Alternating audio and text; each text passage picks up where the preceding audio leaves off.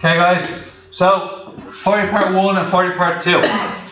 Now, 40 part 1, you multiply it out. Now please remember, Ben, that you multiply before you add. Some people might add the 2 and 2 together to get 4, but you got to multiply before you add. So it's a very common thing to do, but it's going to be 6x plus 10. Now once you're done with that, you always start off with the x squareds. The x's are seconds, and that's going to be minus 2 plus 10, anybody? 8. Plus 8. Now, it says, remove the brackets, done, each of the following, done. Factorise your answer. How do we factorise this? Revan's number is? 8. 4 and 2, because when you add them together you get 6. Then you have x here, and you're going to have? X plus 4, x plus 2. Okay, that's your first one done. Then you go back. Not too bad, okay? Then you go to number 2.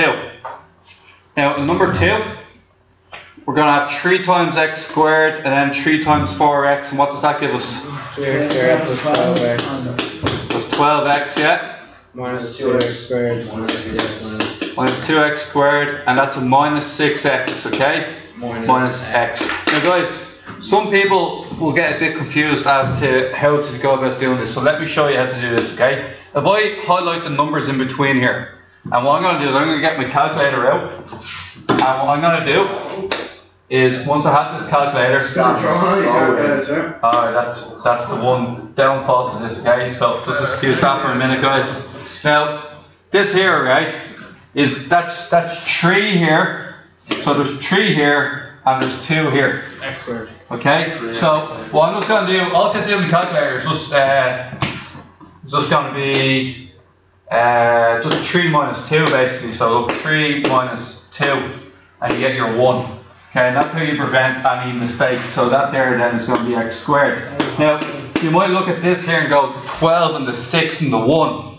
Write that into your calculator as 12 minus 6 minus 1. 5. Okay, and then you get 5. 5x. Plus 5x, okay? Then factorise out, and you get x into X plus 5. x plus 5, okay? And there's your 2 answers for number 40, okay? So.